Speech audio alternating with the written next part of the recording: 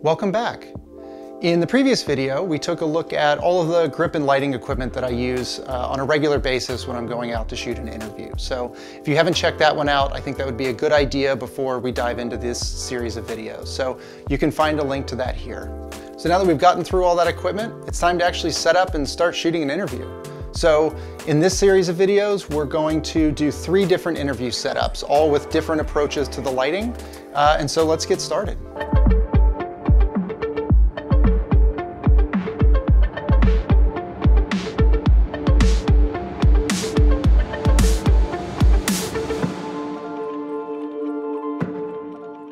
So we've made it to location, and we're going to try to pull out 3 different interview looks in this space. So the best thing to do is when you first get to location, before you unload all the equipment and just start staging it somewhere without an idea of where you're going to land, it's a good idea to just walk through the space with the director and get a sense of what your options might be. Where can I place the camera? What's going to be the best frame? Is there enough room for my lighting equipment? Where am I going to stage monitors, etc.? So it's a good idea before you junk everything up to just do a walkthrough and figure out what your options are.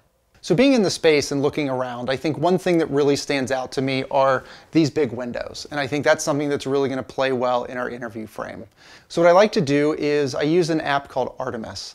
And it's basically a director's viewfinder that I can plug in my camera, my sensor size, my lens choices, and that'll just give me an accurate representation of what I'd be looking at. And so instead of having to pull the camera out and put on different lenses, I can just walk around with this app and find what frame I want, discuss it with the director, and then we've got an idea of how we can move forward. All right, so I'm going to open the Artemis app. And you can see here that I've got it preloaded with my camera of choice, the C500 Mark II.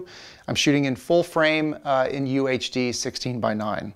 And then I'm going to be using my set of Sigma primes that I've got loaded in there. And so I'm able to just toggle through, which lens that I want to use. So what I'm going to do is just take my Artemis app and just start to do a walk around the space and kind of see what's working for me. So again, I really like utilizing these windows. I think that that's something that's really nice. And in fact, also just seeing the reflection on the glass table is something that can play. So this is on a 35mm. If I then just punch in and take a look at what we're looking at on the 50, I think this is nice too, and it's got a little bit kind of less distractions going on. So what I'm going to do is I'm going to save a picture of the 50. I'm going to punch back out, and I'm going to save a picture of the 35. And so now let's take a look and get somebody in the chair and see what it looks like. We're going to bring in our friend. Here he is. And let's figure out where we should place this chair. So if we go back in and we look at our Artemis frame, we were looking at either the 35 or the 50. So I'm going to pull up the 35. And if I look at that, I put him just in front of this table.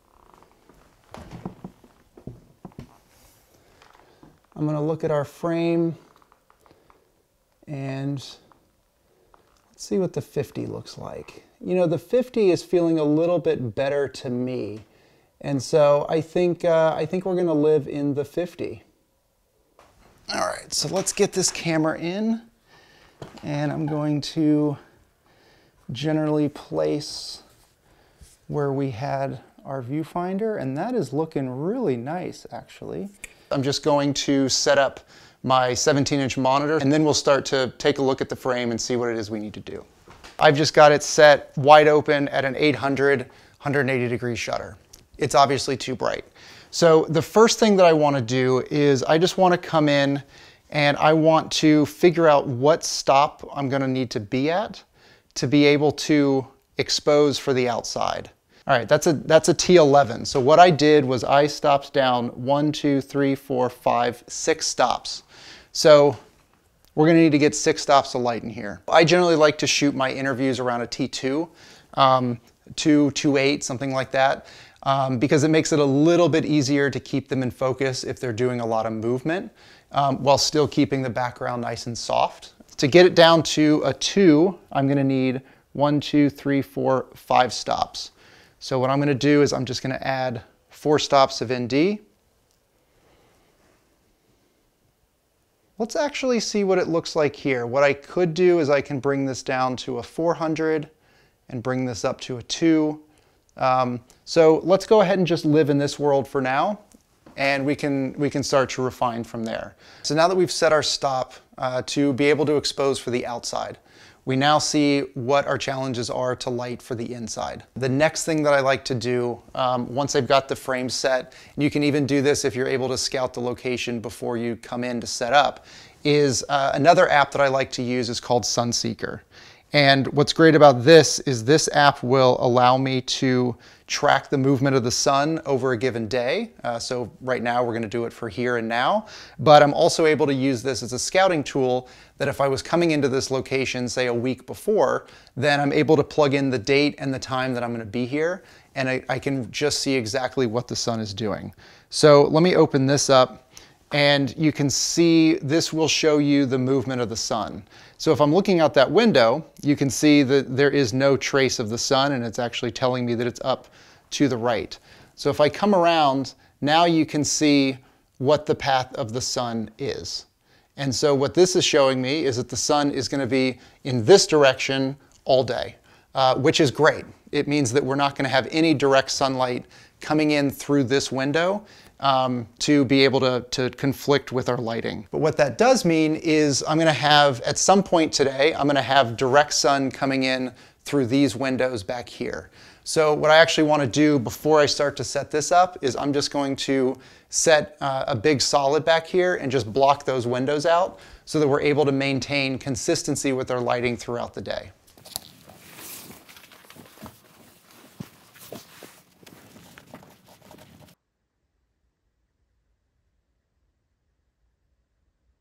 This is really going to be helpful so that as the sun goes, our intensity levels inside the room aren't going up and down. The only thing that we're going to be seeing is whatever's outside the window. Now let's start setting up our key light. And what we're going to do for our key light in this is we've got some space. We also have a lot to contend with out the window. And so I'm going to want to have a big, soft source. And the larger the source is, the softer it is, the less kind of incremental fall off you're going to have. And so it doesn't feel like you've got a spotlight on your subject and then it falls off by the time you get to the corner of the room. So it's a really nice way to get a very natural, soft, bright source. So what I'm going to do for that is I'm going to be working with my Aperture 600D. I'm going to need something to contend with what's going outside the window. What I'm going to do is I'm going to effectively build a giant softbox. All right, so to build out my 4x6 frame that's going to be the support basis for my key light is I'm once again going to work with the Westcott Scrim Gym. And I'm able just to connect the pipe to the length that I need. So there's a 6 foot. Everything has corners as well. So I'll click a corner, and then I'll just build all 4 sides.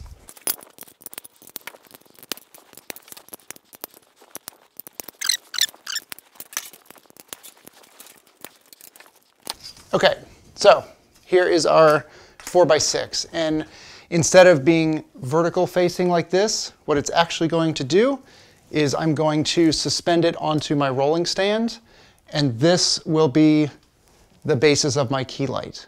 All right, so to do this, I'm going to use a variety of grip hardware. I've got some gobo heads. I've got 2 40-inch C-stand arms. These are clamps, part of the Westcott frame set. And these will just clamp on and it gives you a baby pin. I have the Westcott clamps on either end, and then I've just built a spanner with 2 C-stand arms with a gobo head that is positioned right in the middle, so it's right square in the center of this 4x6 frame. So this whole thing is now built and braced, and you can see that what I've effectively done is I've built the frame, I've got my crossbars, and then I have a pin ready to go onto my roller stand. So now all I can do is I can lift this, I can bring my roller stand in,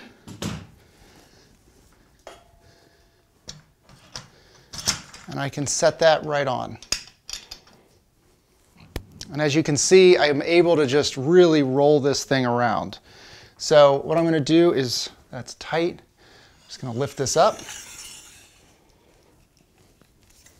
What I'm gonna be working with from a fabric perspective is I am going to use a silver white material to be my bounce. And so what I'm going to do is just affix this to the back end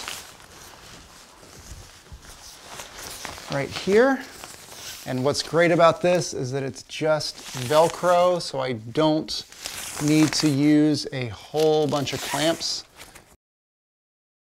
And then for my diffusion, I'm going to use the Westcott half-stop grid cloth. If you want to see a better idea of what all these different fabrics do and how they affect the quality of the light, I would really recommend checking out my Ultimate Bounce and Diffusion test, which I can link to right here. And that'll show, what your various bounce materials can look like, what your various diffusion materials look like, and then what they look like when you combine them. So that's a great reference. So for this instance, we're going to use the silver white with the white side as the bounce, and we're going to use the half-stop grid cloth. Okay, so we've got this built, right? We've got our bounce and we've got our diffusion. And effectively what I'm going to do is I'm just going to mount the 600D off of the base of the rolling stand itself. And so that way the entire system is all contained to this one stand, so it's going to be really mobile. What I'll do is I'm just going to use a Cardellini clamp, and that's what's going to attach the 600D to the base of the stand. And then I'm just going to use the included clamp with the attachment for the ballast. So that just fired up. I haven't angled the light, I haven't done any directing with what this is doing, and it actually is falling pretty much in the center of our bounce material right now, which is great. But looking at this, you can see already just how soft and clean this light is. Also looking at this right now, the light just turned on at a 29% intensity. So if I crank this all the way up, you can see what we've got to work with. Let me just turn this back down.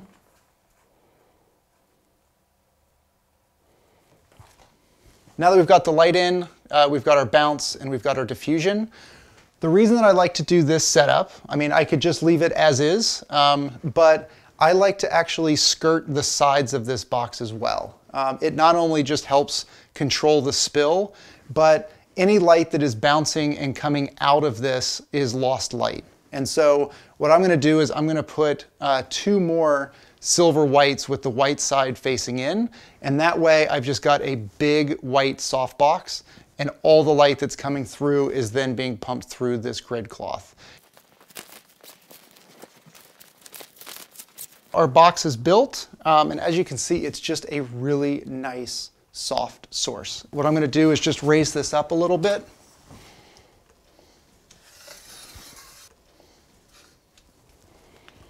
To there. And then the last thing that I'm going to do is I'm just going to use some clothespins and just clip these so that we've got a nice clean edge and we're not getting any light leaking out of that, and that'll just help control that.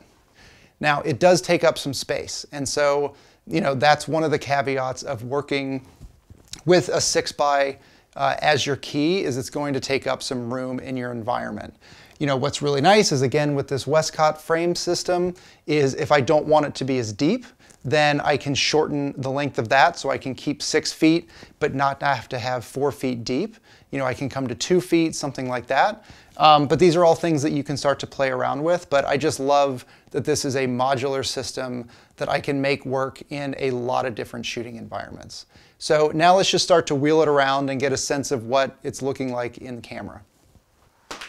All right, so right now it's looking just a little sidey. I think I might want to wrap that around a little bit more. So again, this is really easy to do because I'm on a roller stand, is I can just come in and do that.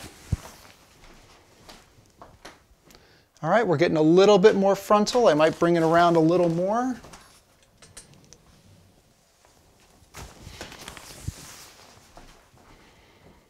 feel like that's looking pretty good. Let me look at it from this direction. That looks nice. It looks nice and centered. So what I really like about working with the Aperture family of lights is I'm able to connect all of those through Bluetooth to either my phone or to an iPad. I am able to control all of these lights remotely, which is amazing. And so you can see here that I have all of my lights loaded in. I've got my 600D, my 300X, my 260Xs, my B7Cs, and I can actually come over into the console mode and I can see, again, all of those laid out with sliders. Okay, so let me go ahead and pull up my 600D, and now I just have slider control to be able to adjust the levels of that light, which is quite handy. So now if I'm looking at my monitor, what I can do is, you know, if I'm sliding this around, this is at 100%. And I think currently that's going to be a little too bright. So I might bring this down just a little bit. And this is sitting in 76%. And so if I need to, I've got a little bit of room at the top end of the light. And so if my exposure starts to shift outside, I can bring it up if it obviously brightens up. And then if it starts to get dark outside, then I can adjust this down. So I will oftentimes just have this iPad sitting with me at the camera. And if the clouds are coming in and out, and then the exposure starts to look a little weird and it's too bright on the inside and too dark on the outside, I can just subtly adjust the level of any of the lights that I have set up in the room. So this is really, really cool. Okay, so the next thing that we can start to do is figure out now what we want to do with lighting in the rest of the space. And to be perfectly honest, looking at the frame right now I'm actually really liking where it's falling. You know, a lot of times I'm just doing a single light for my interviews, just having a nice big broad key light, and that is able to illuminate a little bit more of the room. It makes them look really flattering. You know, I'm traditionally not a big fan of, you know, edge lights and hair lights and things like that. But, you know, I think now what we can do is we can start to look at the space. And I think one thing that I'm really seeing is it could be cool to try to do something in this back room. You know, in some ways it's really nice because the way that the light is falling, that it gets darker over here, is really focusing our eye in on our subject. But what I'm going to do is I'm just going to take this 300X, I'm going to put it out outside the front door, and I'm going to shine that in, and we'll see what we get with that.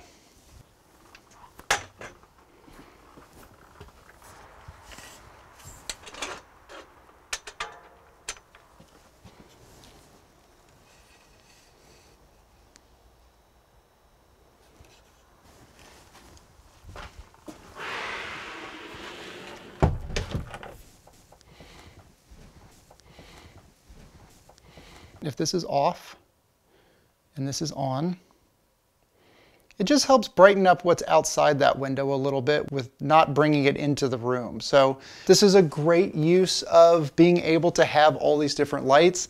And then again, by being effectively a one-man band today, I'm able to control everything through this app. So that's really nice. And then I think otherwise, looking at the frame, I don't think that there's really any other lighting that I want to set.